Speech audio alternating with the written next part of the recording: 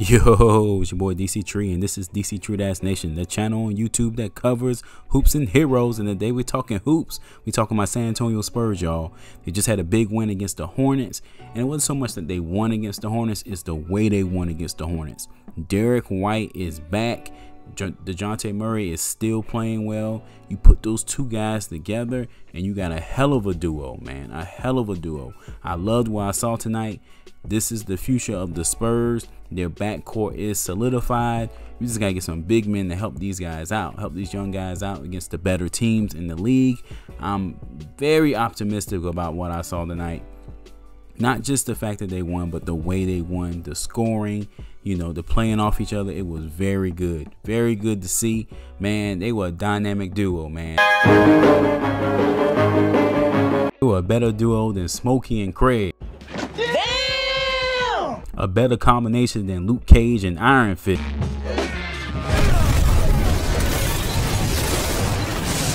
Those boys were on fire tonight, man. And the future is bright for this team, I'm telling you. But before I jump too deep into it, if you like my content, please sub to the channel. Okay, to start off this video, I just want to say, man, it's so good to see Derek White back. He actually looked like himself tonight. Not just, you know, before I even get to the scoring and the stat line, he just looked like he was a little bit quicker on his feet. Looked like he was a little bit more comfortable, a little bit more confident with his shot.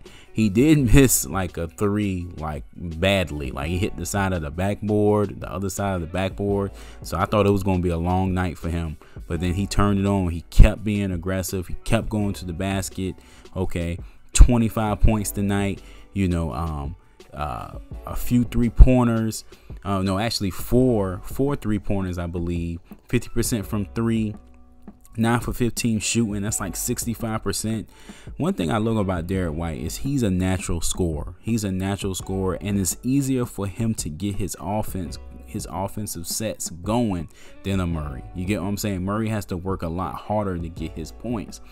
With Derek White, it's just effortless. You get what I'm saying? That's why I feel like he's a 2-guard, and I'm glad that, you know, Pop is starting him at the 2-guard position. I feel like that's where he's comfortable. I feel like that's where he can help this team out. So I'm just so glad to see him back, man. You know, his efficiency. He had 4 steals tonight, man. He looked great defensively as well. Man, awesome, man. The future of the Spurs is bright. You get what I'm saying? I was so impressed with Derek White tonight. I'm not even gonna make any hairline jokes.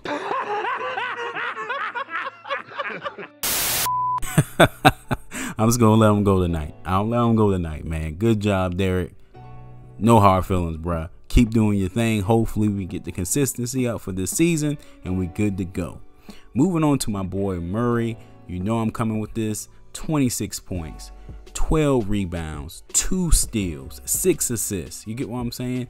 Didn't shoot well from the 3-pointer, and that makes his night almost even more impressive because he did it the old-fashioned way. 2-pointers, no threes and bunches, none of that. Got to the line 6 times, 6 free throws.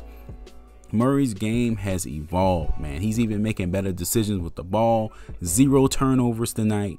Very impressed by that. You get what I'm saying? If we could just keep this going, man, get these two guys going at the same time, we're going to be a hard team to beat. You get what I'm saying? And the defensive energy that they both have, it's contagious. Even Lonnie Walker was better defensively tonight. The team altogether was able to dig themselves out of that hole. They dug themselves in early in the game. They were tenacious. They were, you know, that second quarter was amazing. The second quarter was amazing. And it's because they were following the lead of these two young guns, these two young players. The backcourt is there, man. Of course, they had help from other players. That's how the Spurs do. Share the ball, play together. Also, you had DeMar DeRozan. Not a great scoring night tonight, but he did have 9 assists. He needs more credit for being our leading assist man on this team. He has improved on that portion of his game. But I have to wonder if we get a couple more consistent, you know, nights like this from Murray and White. Does that make DeRozan expendable? Are we going to trade him for some bigs? You get what I'm saying? And that's a question I go back and forth on the channel. I'm not necessarily pushing for them to trade DeRozan, but at the same time, man, if Derek White is the Derek White all the Derek White fans say he is, then that might put us in position to possibly make a move. And also, when you take in consideration that Vassell is on the bench, basically not being utilized when Derek White has it going, when Lonnie Walker has it going, the night he only played 7 minutes, only got 1 shot at the basket. When you consider that you have him in the wings and he has shown so much potential really to be our best defensive player and be a young stud for the Spurs, when you think about that, that makes the DeRozan trade idea even more appealing. And I'm not necessarily saying that's what the Spurs need to do. I'm emphasizing that again because I don't want the DeRozan fans to get on me, because I feel like DeRozan does have that it factor that hasn't really been consistently replicated by anyone else on this team. So you definitely need to look into keeping him on this squad as long as you can. Now, if you can get him cheaper than max money, that would be great. But the elephant in the room with DeRozan is he could just leave. You get what I'm saying? He could leave and we can end up with nothing. Now, again, we would have Vassell, obviously, to back up, if he does decide to leave DeRozan. But at the same time, if you got a commodity like that, an all-star talent like that, you definitely want to get some picks, at least maybe a player or two, something for him, and don't just let him walk, okay? So when I think about all of that, Murray playing well, White looks like he's turning the corner. Lonnie was good tonight.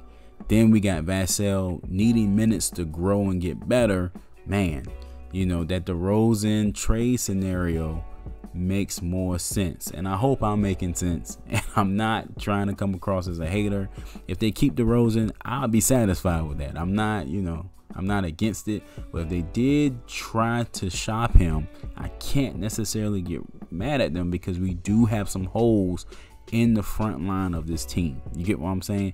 And I was hoping maybe LMA would be, that trade piece that can get us some younger talent.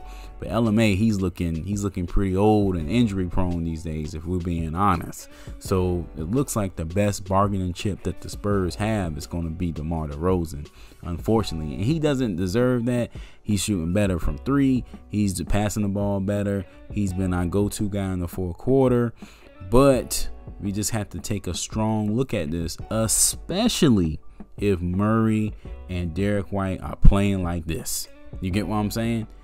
If they consistently are, 20-point scores, near 20-point scores, 4 steals, all this stuff like that, you really have to take a look at this, San Antonio. You definitely do. All right, guys, that's it for this one. Let me know in the comment section if you think the emergence of the dynamic duo is going to affect the DeRozan situation. Let me know specifically what you think. I'm curious. You get what I'm saying? All opinions are welcome. Thanks for kicking it with me. Check out some of the other videos on the channel. Don't forget that superhero playlist because we cover hoops and heroes. See, people be missing that. Hoops and heroes. All right, guys. Peace.